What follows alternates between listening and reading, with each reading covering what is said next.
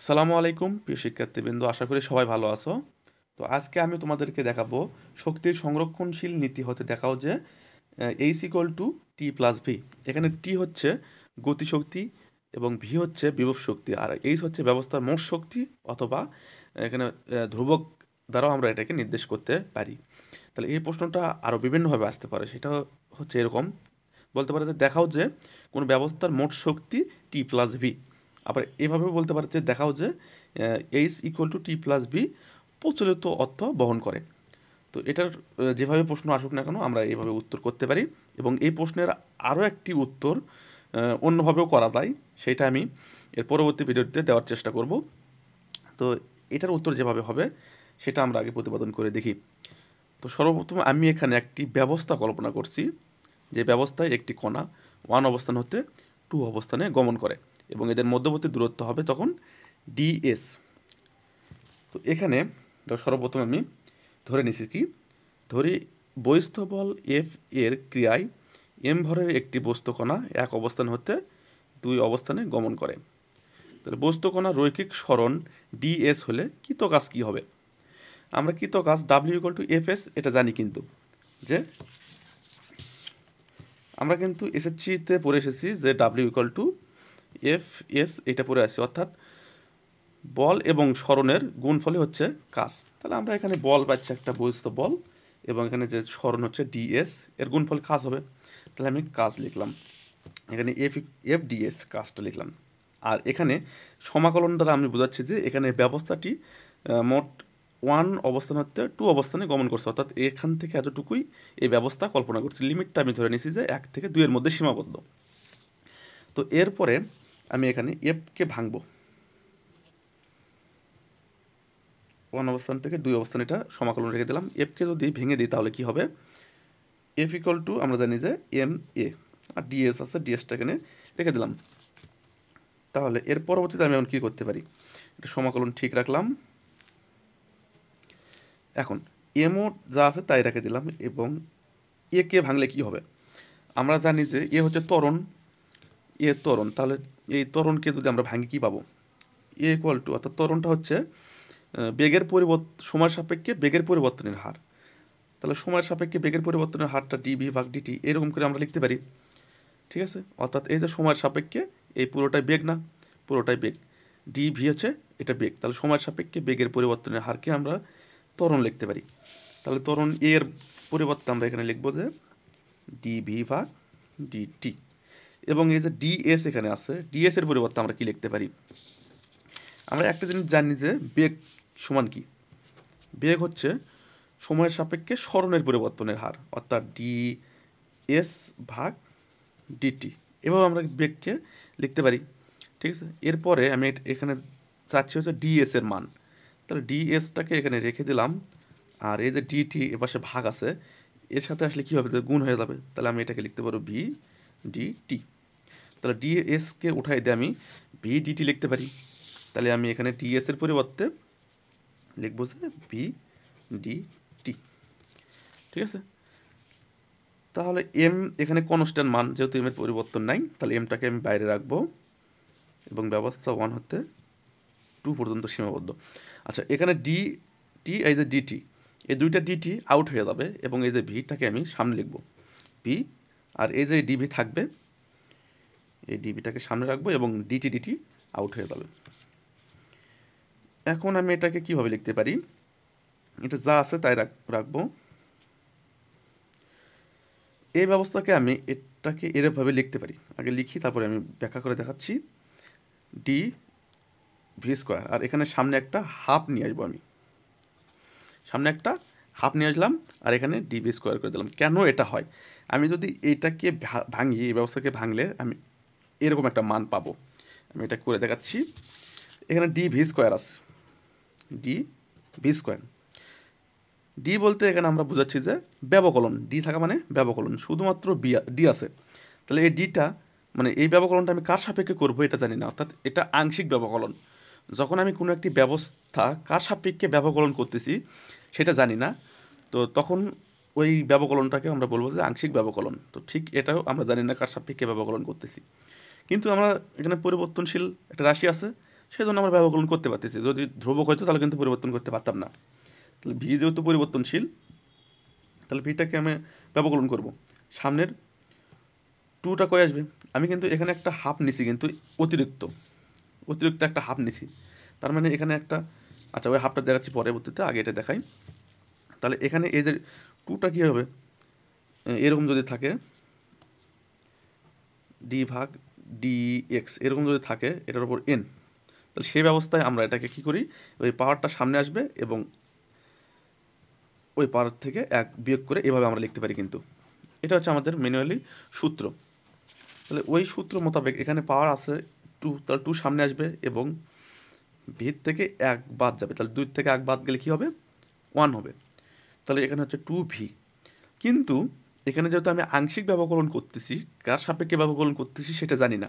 তো সেক্ষেত্রে যে রাশিকে আমি ব্যবকলন করতেছি সেটাকে, সেই ব্যবকলনটা আবার আমাকে দেখাতে হবে। অর্থাৎ ভিকে আমি ব্যবকলন করতেছি, আমার ডি ভিটাকে আবার এখানে লিখতে হবে, অর্থাৎ ওই ব্যবস্থাকে আবার ব্যবকলন করতে হবে। যেই রাশিটাকে আমি ব্যবকলন করতেছি সেই রাশিটাকে, মানে এটা ধরে নিচ্ছে কোনো একটা রাশি, তাহলে এই রাশিটাকে আমি কি করব, আবার ব্যবকলন করব। ঠিক আছে, তাহলে সেক্ষেত্রে এখানে এই যে টুটা আসলো এবং বি ডিবি হইলো। ঠিক আছে, তাহলে এই যে এটার পরিবর্তে আমি এটা লিখতে পারি অবশ্যই, টু ভি ডিভি এর পরিবর্তে আমি টু ভি ডিবি এর পরিবর্তে এই যে ডি ভি স্কোয়ার লিখতে পারি। কিন্তু এখানে আমার আছে কি, শুধুমাত্র ভি ডিভি, টু কিন্তু নাই। তাহলে সেক্ষেত্রে এই ব্যবস্থার সামনে আমি কি লিখবো, একটা টু নিতে হবে এবং এখানে কী করতে হবে, একটা হাফ নিতে হবে। তাহলে হাফ এবং টু কেটে যাবে এবং এখান থেকে আমি এই সমীকরণ লিখতে পারবো। অর্থাৎ আমি কিন্তু এই যে ভিডিবির মান কিন্তু আমি লিখতেছি, তাহলে এই যে টুটা যদি এ পাশে পার করে দিই, সমান চিহ্ন এ পাশে পার করে দিলে কী হবে, হাফ হয়ে যাবে না, হাফ হয়ে যাবে। তখন কিন্তু আমি কিসের মান পাবো, ভিডিবি। এখানে এরকম হয়ে আছে ব্যবস্থাটি, আমি একটু ক্লিয়ার করে দেখাই। D V square equal to এখানে পাচ্ছি হচ্ছে টু ভি ডি ভি, এরকম পাচ্ছি। ঠিক আছে না, তাহলে এই যে টুটা এখানে কী আকারে আছে, গুণ আকারে আছে, এ পাশে আসলে কী হবে, ভাগ হবে। তাহলে আমি এটাকে লিখবো কি, half D V square equal to V D V, তাই না।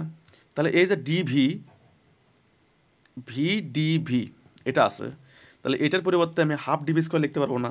এই যে এটার পরিবর্তন, সেজন্য তো হাফ আর ডিভি স্কোয়ার লিখছি, এতটুকুই তো পরিবর্তন, আর কোনো পরিবর্তন আমি এখানে করিনি। তাহলে এটার পরিবর্তে এভাবে হাফ ডিভি স্কোয়ার লেখা যায়। তাহলে আমি ওটা লিখলাম। এর পরিবর্তে দেখুন, এখন আমি যদি দেখো এখানে যে এরকম করি, ডিএক্সকে যদি আমি সমাকলন করি তাহলে কি পাই, ডিএক্সের সমাকলন করলে এখানে এক্স লিখতে পারি। তাহলে আমি যদি ডি ভি স্কোয়ারকে সমাকলন করি তাহলে আমি কি লিখবো, শুধুমাত্র ভি স্কোয়ার পাবো, তাই না। শুধুমাত্র ভি স্কোয়ার, ডিএক্সকে ব্যবকলন করলে এক্স পাবো, ডি ভি স্কোয়ারকে ব্যবকলন করলে ভি স্কোয়ার পাবো। তাহলে এখানে আমি ডি ভি স্কোয়ারকে ব্যবকলন করবো এখন। তাহলে এখানে এম ভাগ টু এখানে থাকবে, এখানে ডি ভি স্কোয়ার ব্যবকলন করলে ভি স্কোয়ার থাকবে, আর এখানে লিমিটটা আমি বসাই দেবো 1 থেকে 2। এরপরে আমি এটাকে লিখবো কি, এম ভাগ টু আছে, এম ভাগ টু লিখলাম। আর এটাকে যদি এখন লিমিটটা বসায়, আগে আপার লিমিট বসাতে হবে, তারপরে লোয়ার লিমিট বসাতে হবে। তাহলে এটাকে এভাবে লিখবো যে ভি টু এরপর স্কোয়ার মাইনাস ভি ওয়ান এরপর স্কোয়ার। এই যে 1 এবং 2 তারা কিন্তু আমার সীমানা নির্দেশ করতেছে, ভি এর কোনো মান নির্দেশ করতেছে না, সীমানা অর্থাৎ অবস্থান নির্দেশ করতেছে, 1 অবস্থান এবং 2 অবস্থান। তাহলে এখন আমি এই এম ভাগ টু দিয়ে এটা দিয়ে এটাকে গুণ করবো একবার, এটা দিয়ে এটাকে একবার গুণ করবো, তাহলে কি হয়, তাহলে এই এমটাকে একবার নিচে রাখবো, হাফ এখানে হাফ করে নেব, এম ভি টুর উপর square minus half M V one এর উপর স্কোয়ার। তাহলে এটাকে হচ্ছে কি লিখতে পারবো আমি, এটাকে লিখতে পারবো যে আমরা গতিশক্তি সমান কি জানি, T equal to half M V square লিখতে পারি, তাই না। তাহলে এটাই তো তাই হয়ে আছে, হাফ এম ভি স্কোয়ার হয়ে আছে। এটা হচ্ছে টি টু ব্যবস্থা, তাহলে টি টু আমি লিখবো, বিয়োগ এটা হচ্ছে টি ওয়ান ব্যবস্থা, তাহলে আমি এটাকে টি ওয়ান লিখবো। তাহলে এটা আমার 1 নম্বর সমীকরণ। ঠিক আছে, এখন আমরা একটা জিনিস জানি যে সংরক্ষণশীল ব্যবস্থায় এফ ইকুয়াল টু কী হবে। সংরক্ষণশীল ব্যবস্থা আমি লিখি এখানে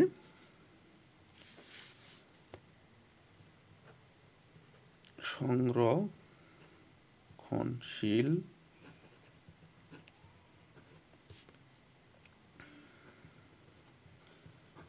ব্যবস্থায় F equal to minus del V আর, অর্থাৎ এই ব্যবস্থাটি আর এর সাপেক্ষে পরিবর্তনশীল, অর্থাৎ এখানে আরটাই হচ্ছে সরণ।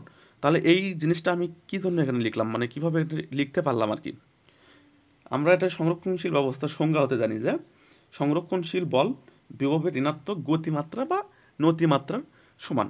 ঋণাত্মক গতিমাত্রা বা নতিমাত্রার সমান হচ্ছে সংরক্ষণশীল বল এফ। ঠিক আছে, তো সেই জন্য আমি এটা লিখলাম যে এটা গতিমাত্রা বোঝায়, এটা হচ্ছে বিভব বোঝায়। তাহলে বিভবের ঋণাত্মক গতিমাত্রার সমান হচ্ছে সংরক্ষণশীল বল এফ। তাহলে এটা আমি লিখতে পারি। তাহলে এখন আরেকটা জিনিসও এখানে লিখতে পারি, W12। দেখো তো এই ব্যবস্থাটি কি বললাম, আর এর সাপেক্ষে পরিবর্তনশীল, তাহলে এখানে সরণ হচ্ছে আর। তাহলে ওই একই জিনিসই লিখবো, এই ব্যবস্থাটি 1 থেকে 2 পর্যন্ত পরিবর্তনশীল। এবং কৃতকাজটা লিখতেছি W কৃতকাজ না, তাহলে কৃতকাজ লিখতেছি এফ, আর এর আগে হয়েছে ডিএস, এখানে হয়েছে ডিএস। তাহলে এটা এই ব্যবস্থা ছিল ডিএস এর সাপেক্ষে পরিবর্তনশীল, অর্থাৎ সরণটা ছিল মধ্যবর্তী সরণটা ছিল হচ্ছে ডিএস, আর এখানে সরণটা হচ্ছে আর, সরণটা হচ্ছে আর। তাহলে আমি এটা কি লিখবো, এখানে এফ ডি আর লিখবো। যদি কেউ এখানে এস লেখে তাহলে সে এখানে ডিএস লিখতে পারবে, কোনো সমস্যা নেই। তো এরপরে আমি এটাকে কি করব, এটা যা আছে তাই লিখলাম 1 থেকে 2। তাহলে এই যে এফ এর মান আমি যদি এখানে বসাই তাহলে কি হবে, একটা মাইনাস আসবে, মাইনাস ডেল ভি আর, আর এখানে ডি আর যা আছে তাই রাখলাম। ঠিক আছে, ডি আর যা আছে তাই রেখে দিলাম। এখন মাইনাসটা এখানে যা আছে রেখে দিলাম 1 থেকে 2। ডিকে যদি আমি এখানে ভাঙাই তাহলে কি হবে, এটা ডি না, এটা ডেল। তাহলে ডেলটাকে ডেল বা ডেল্টা যেটা যে কোনো একটা কিছু বলি, তাহলে এটাকে যদি ভাঙাই তাহলে আমি এটা এভাবে লিখতে পারি, ডি ভাগ ডি আর। অর্থাৎ ডেলটাকে কিন্তু আমরা ভাঙানো জানছি যে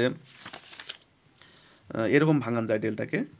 এটা যদি ভেক্টর আকারে থাকে এরকম, তাহলে আমরা এটাকে এভাবে লিখতে পারি, আই ডেল ভাগ del x plus J del ভাগ ডেল ওয়াই প্লাস কে ডেল ভাগ ডেল জেড, এভাবে লিখতে পারি।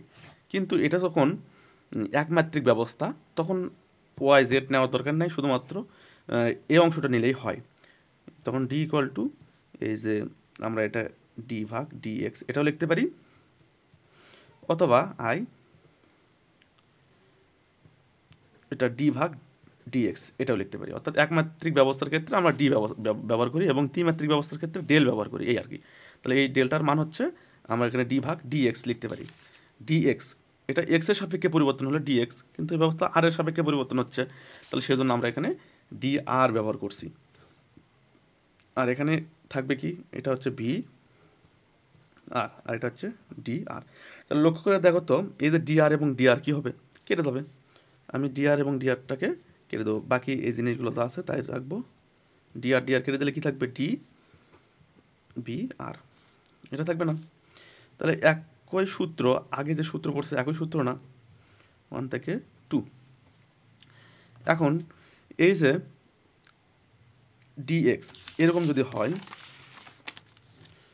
ডিএক্সকে যদি সমাকলন করি, ডিএক্সকে সমাকলন করলে এক্স হবে, তাহলে ভিকে যদি সমাকলন করি তাহলে কী লিখবো আমরা, ভি লিখবো না। তাহলে এখানে এই যে ভি আর এটাকে আমি একবারে এটা দরকার নেই, তাহলে আমি এখানে মাইনাস দিব এবং এখানে লিমিটটা হচ্ছে ভি দিয়ে এটা প্রকাশ করব। তো 1 থেকে 2, এখানে আমার আর ভি লেখার প্রয়োজন নাই, কারণ আমি এই ব্যবস্থাটা কি আর এর সাপেক্ষে পরিবর্তনশীল উপরে আমি জেনে আসছি। তো এখানে এসে ভি লিখলেও ওখানে ভি থাকবে, না লিখলেও ভি বোঝাবে, তো ওখানে লেখার ওইভাবে আর দরকার নেই। তাহলে এখানে যদি লিমিট বসাই তাহলে আমি কীভাবে বসাবো, তাহলে এখানে মাইনাস আছে, মাইনাস থাকবে, আগে আপার লিমিট V2 এর উপরে V2, আর এটা হচ্ছে V1, মাইনাস V1 হবে আপার লিমিট, পরবর্তীতে হচ্ছে লোয়ার লিমিট হচ্ছে 1, তাহলে V1 এবার হবে, বসাই দিলাম। তাহলে এই মাইনাস দিয়ে যদি আমি গুণ করে দিই তাহলে কী হবে, minus V2 minus V2 plus V1।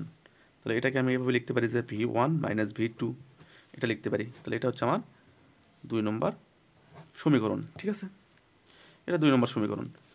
তাহলে 1 নম্বর এবং 2 নম্বর সমীকরণ থেকে আমি পাই, তাহলে এখানে 2 নম্বর সমীকরণ হচ্ছে W12, 1 নম্বর সমীকরণ হচ্ছে W12। তাহলে এই দুইটা মান, এই যে W12 মান হচ্ছে এইটা এবং এখানে W12 মান হচ্ছে এইটা। তাহলে এই দুটোর থেকে আমি কি পাই, তাহলে 1 ও 2 নং হতে পাই যে এটা হচ্ছে কি ছিল, T2 বিয়োগ T1। তাহলে আমি এখানে লিখব T2 বিয়োগ T1 ইকুয়াল টু V1 বিয়োগ V2। তাহলে এখানে এই যে V1 এ পাশে আসে, এ পাশে যদি নিয়ে আসি তাহলে কী হবে, প্লাস হবে, মাইনাস আছে এ পাশে আসলে প্লাস হবে, T2 plus V2 equal to এই T1 এ পাশে মাইনাস আসছে, ওই পাশে গেলে কী হবে, এ পাশে আসলে প্লাস হয়ে যাবে, তাহলে T1 প্লাস V1। অতএব আমি এটাকে কি লিখতে পারি, একবার লক্ষ্য করে এখানে দেখো তো, T1 প্লাস V1 এর মান যা হবে সেটা T2 প্লাস V2 মানের সমান হবে। অর্থাৎ এই ব্যবস্থা প্রথমে তো 1 অবস্থায় যেটা ছিল 2 অবস্থায় যাওয়ার পর এর মানের কোনো পরিবর্তন হচ্ছে না, মানে T এবং V1 অবস্থায় T এবং V এর যোগফল যা হবে, দ্বিতীয় অবস্থায় যে T এবং V এর যোগফল তাই হচ্ছে। অর্থাৎ ব্যবস্থা কিন্তু কোনো পরিবর্তন হচ্ছে না। কোনো একটা ব্যবস্থা যদি পরিবর্তন না হয় বা কোনো মান যদি পরিবর্তন না হয়, তাহলে সে মানটা কি, ধ্রুবক মান, ধ্রুবক মানেরই তো পরিবর্তন হয় না। অর্থাৎ এই ব্যবস্থা আমি দেখতেছি যে অবস্থায় নিয়ে যাই এ মানের কোনো পরিবর্তন হচ্ছে না। অর্থাৎ মোট শক্তি, বিভব শক্তি এবং গতিশক্তি যেটা পাচ্ছি এর যোগফলটা কী হচ্ছে, সমান হচ্ছে যে কোনো ব্যবস্থায় যে, অর্থাৎ 1 অবস্থানেও যে মান পাবো, 2 অবস্থানে সে মান পাবো, 3তেও তাই পাবো, 4এও তাই পাবো। অর্থাৎ এই ব্যবস্থার কোনো মানের চেঞ্জ হচ্ছে না, অর্থাৎ এই মানটা ধ্রুবক। তাহলে আমি এটা লিখতে পারি যে T plus V equal to H, এই এইচটা হচ্ছে ধ্রুবক, ঠিক আছে। সুতরাং আমরা এখানে লিখে দিতে পারি যে এই সংরক্ষণশীল ব্যবস্থায় H equal to T plus V, এটা ধ্রুবক হবে। তাহলে আমরা এখানে লিখব সুতরাং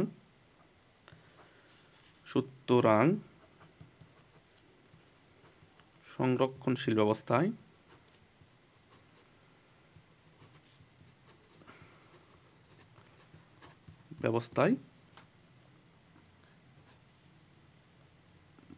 এটা মোট শক্তি বা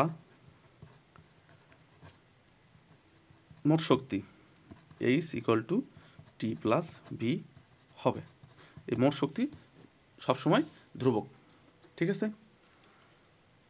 আমরা তো এটা আগে থেকে জানি যে মোট শক্তি সর্বদা ধ্রুবক হয়, কারণ শক্তির কোনো পরিবর্তন নেই।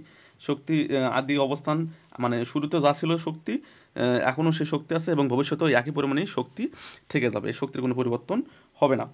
তো এই প্রশ্নটা আরেকভাবে সমাধান করা যায়, আমি চেষ্টা করব সেই সমাধানটাও দেওয়ার। তো এই সমাধানটা একটু ইজি আছে, তোমরা চেষ্টা করবা এটা করার, এটা করতে পারলে সব থেকে ভালো হবে।